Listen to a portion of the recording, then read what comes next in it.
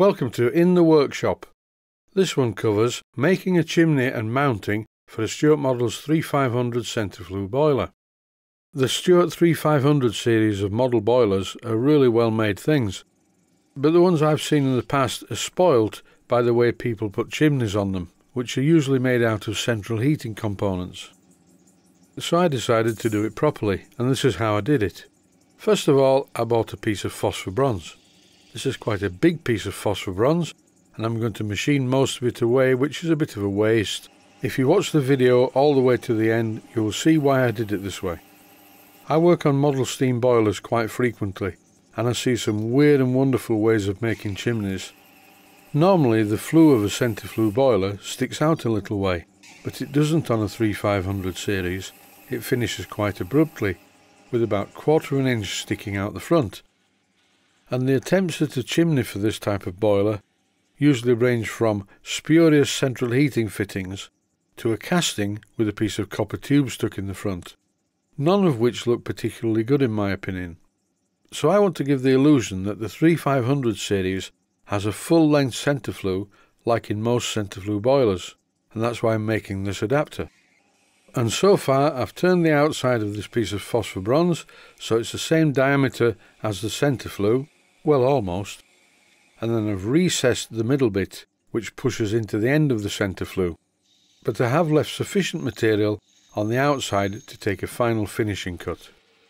I've just finished parting off the piece that I've machined from the main bar stock, and now I've mounted this piece in the chuck and I'm drilling it with a 1-inch drill. If you look at this side view of the boiler with my adapter piece pushed into the end of the flue, you'll see what I'm going to be doing. In this clip I've moved over to the Boxford lathe and I've fitted the part in the 4-jaw chuck. I haven't wasted lots of time showing the setup because quite a few of the videos I've done recently have been showing how to mount things in a 4-jaw chuck.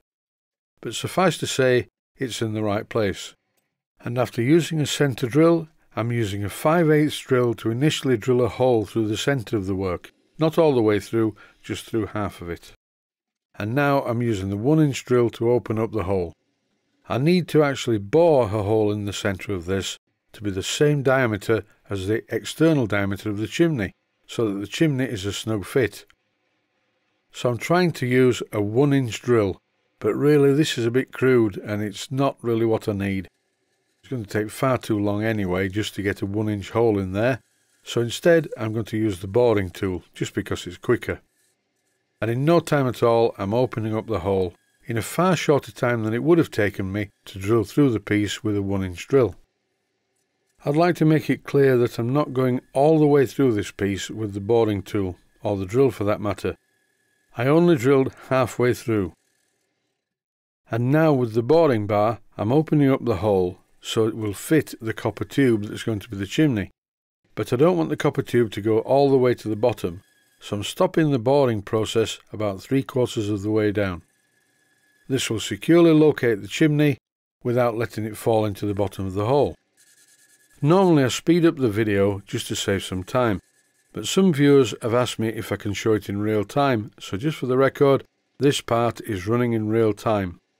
And to the viewer who suggested that I put a speed readout on the screen showing what the speed was, I'm really sorry, but I don't have the time to do stuff like that. If you want to know about speeds and feeds, there are many books full of data, full of formulas, full of all manner of things that will tell you what sort of speeds you need for different metals and different diameters.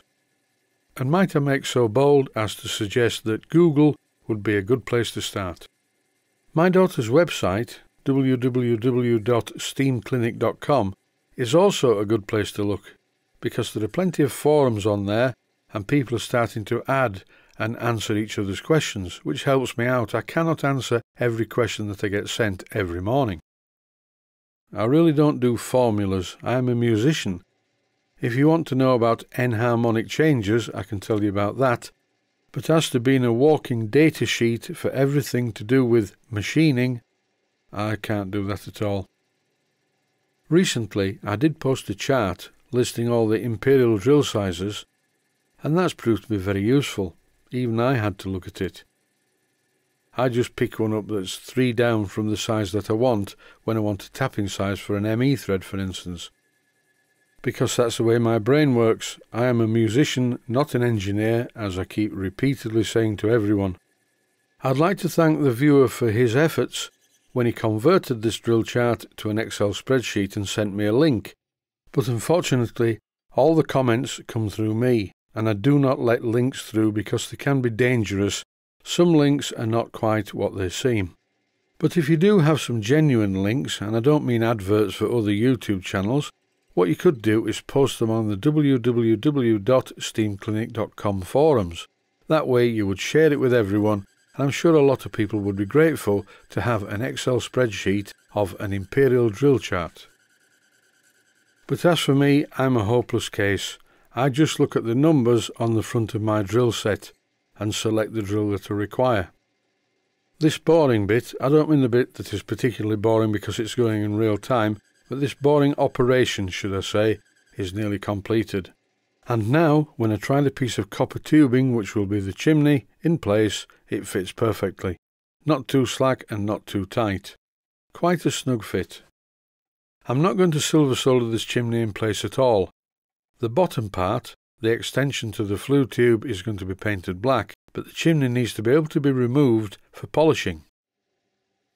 In this clip I'm turning the flue tube extension, which is a nice piece of phosphor bronze, to the finished size. And by finished size I don't mean the finished size of the entire component, only the bit that you can see. The piece that's been machined slightly smaller is 1/2 inch long, and this fits inside the flue tube. What I'm concerned with is that the chimney sits exactly in the middle of the exposed part of this machined flue tube extension. I'm machining this part whilst it's held in the 3-jaw chuck, but I didn't push the part right into the jaws of the chuck. It's sticking out slightly so that in a moment, when I turn down the outside diameter, I can get right to the end of the work with the lathe tool without hitting the chuck jaws. But before I do that, I'm just going to round off the edge here, and I'm being very careful not to remove too much metal. If the cutting tool went through into the large hole in the centre, then the part would be ruined. But thankfully I have quite a good eye from playing on an Etch-a-Sketch for many hours when I was a child, so I've rounded it just as I need it to be, and it looks good to me now. A bit of sanding should do the trick. These marks that you can see were caused by the jaws of the 4-jaw chuck during the boring operation, but I didn't bother packing the jaws because I knew I was going to do this right at the end. And now I'm taking a very fine finishing cut down the entire length of this machined piece of flue tube, and it will fit the boiler perfectly, and there will be no marks whatsoever. And now when I temporarily assemble the part, it looks good. Far better than a piece of plumbing. There is one minor problem though. Where the copper tube fits into the turn part, there's a bit of a restriction, and this is easily dealt with by using a felt tip pen to mark it out, and then using a grinder in my trusty DeWalt drill. I really love this drill. It's not one of the cheaper recent ones, it's quite an old one, and it was very expensive when I bought it, and it's rather wonderful. It's done sterling service. I've had it for many years. You can't beat good quality American tools. And while I'm grinding this copper tube, which is not exactly rocket science, I'd like to take this opportunity to thank all of my Patreon subscribers for the support. And to show my appreciation to all my Patreon subscribers, I've posted a totally free download of my ebook, The Complete Guide to Miniature Steam. And if you want to know more about what's in it, please have a look at my main Steam website. The Complete Guide to Miniature Steam is still for sale on the website, but now it's completely free if you're a Patreon subscriber. The chimney mount is fitted to the flue tube just using a single 6BA bolt. The phosphor bronze chimney mounting that I've just machined is quite a good fit in the flue tube to start with, and all the 6BA bolt does is stops it working loose. In the clip on screen at the moment, I'm machining a ring for the top of the chimney. I'm not going to make a fancy cap on this one, because this one is quite a good looking marine boiler, and generally speaking they didn't have fancy caps on them. They often just had a ring. Recently a very good looking boiler was delivered to me from Stuart Models. It belongs to a customer who I'm building a very high quality steam plant for. and that just had a ring around the top, quite similar to this one, although a little bit bigger. And so I thought I'd do the same on this. I cleaned up the chimney using some Brasso wadding and fitted it in place. And once the bottom part is painted black, I think it's going to look really well. That's it for this one. Thanks for watching, and I hope you found it useful.